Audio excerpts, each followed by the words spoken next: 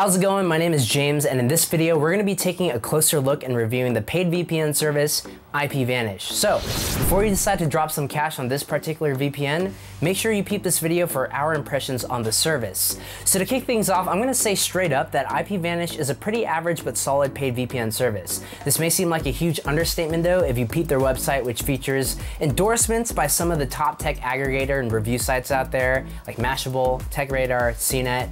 On top of that, they claim that they have the best VPN software and apps, but does it really live up to the hype? Let's find out. So first off, let's talk about price. IPVanish offers 3 pricing options: monthly, quarterly, and annual subscriptions. At the time of me shooting this video, it's $10 a month for the monthly package, $77.99 for the annual package, and $26.99 for the quarterly plan. Interestingly, not even 30 seconds after I hopped onto the purchase page, the website gave me a prompt containing discounted plans if I purchase within the next 10 minutes. This dropped the price to $8 a month, $62.39 a year, and $21.59 quarterly. It did come off a bit like clever marketing just to make you feel like you're getting some sort of exclusive discount. Nevertheless, this discounted pricing puts IPVanish within the pricing range of some of the more popular paid VPNs like Nord and Express. Each plan is essentially the same. They all give you access to the same premium features of IPVanish, the only difference being the length of time you have access to the VPN service, as well as the discount that you're obviously getting. On top of that, they also offer a 7-day money-back guarantee, so that's for those of you who want to just try the service first without diving in. So next, let's talk about support and features. IPVanish is available on a wide variety of platforms, including the usual suspects: Windows, Mac OS, Android, and iOS, as well as support for Linux distributions like Ubuntu. There's Chrome extensions and router support as well. IPVanish is also fairly flexible when it comes to VPN protocol connections and lets you specify which protocols you'd like to connect through, such as IPv2, OpenVPN, and L2TP. Their site offers some pretty lengthy setup instructions on how to set up manual connections via these different protocols. But if you're like me and just want to get it up and running on the VPN, you can simply download the client from the confirmation email you receive upon purchasing IPVanish. As far as VPN features go, IPVanish offers over 1,300 VPN servers in 75 locations worldwide, unlimited bandwidth, and what they claim is the fastest VPN experience. We'll be putting that to the test later in this video. Additionally, the VPN supports up to 10 simultaneous connections throughout multiple devices, SOCKS 5 web proxy for added security and IP masking. This is during P2P and VoIP connections, and very importantly, 0 traffic logs. The last bit there came under a bit of contention in 2016 when IPVanish became embroiled in a logging scandal. However, since then, the company has been taken over by a new team, which does promise a strict policy against logging. So on that note, we're gonna briefly touch base on the security strength of IPVanish. The VPN held up well in our basic security tests. We did put it through the standard IP, WebRTC, and DNS leak tests courtesy of IPLeak.net, as well as additional testing on DNSleakTest.com for added redundancy. I tested multiple servers on IPLeak.net. This includes locations like Los Angeles, Rio de Janeiro and Brazil, Iceland, the Philippines, and South Africa, and they all yielded negative test results for any leaks. Similar results followed on DNSleakTest.com. So as far as basic security goes, IPVanish is pretty solid. So next up, we're going to be debunking the VPN speed, and we're going to be seeing if IPVanish's speed claims hold any truth.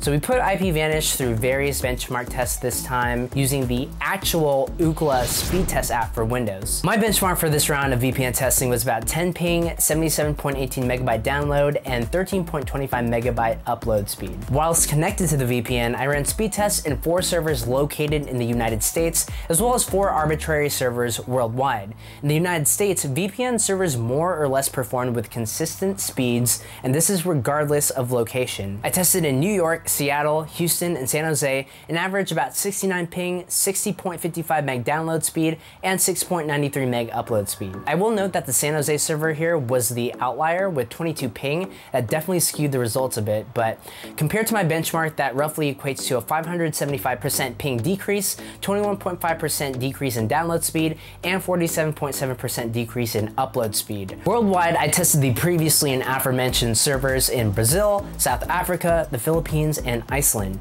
These servers average speeds of 224 ping, 41.5 meg download speed, and 4.36 meg upload.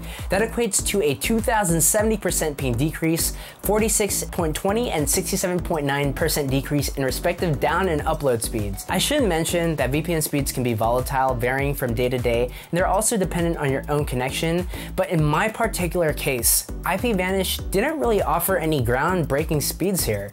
Their US and worldwide speeds more or less perform comparably to VPNs like Windscribe, which is not only cheaper at $49 a year, but also offers free services as well. But to their credit, however, IPVanish does provide consistent US and worldwide speeds respectively, regardless of where you're connecting on the East or West Coast. If you're stateside or in Brazil or Asia, you'll usually have pretty consistent browsing speed experiences. So lastly, we're going to be taking a look at IPVanish's client and settings. IPVanish offers a pretty clean user interface. Upon logging in, you're presented with a graph of the current up and download speeds, as well as a left-hand panel for all the basic features within the client.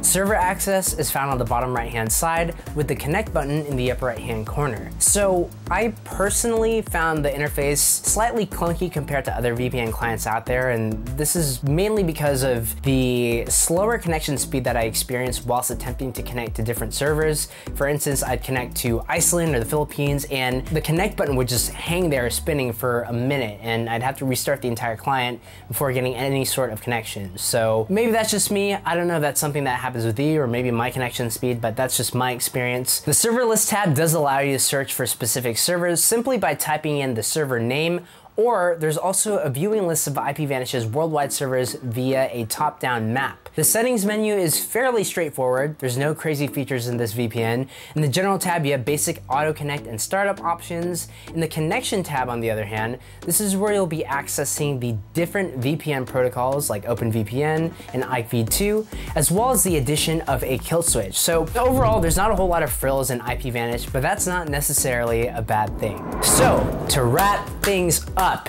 is IPVanish worth your money? Again, it's a solid paid VPN service, if a bit average. The speeds don't fastest VPN in the world, but they are consistent across the board, and they offer pretty reliable connections. However, with higher rated VPNs like Nord and ExpressVPN competing within IPVanish's price range, it's difficult to wholeheartedly recommend this particular VPN. If their feature set or UI is something that is appealing to you though, I would definitely recommend taking advantage of their 7-day trial to see how you like the VPN before going all in on the service. So with that said, I hope you found this review useful, and if you enjoyed it, it'd be greatly appreciated if you could drop the video a thumbs up. Let us know in the comment section down below what other VPNs you'd like us to take a closer look at next, and if you haven't already done so, make sure you subscribe. Again, my name is James, and I will catch you on the next one. Peace!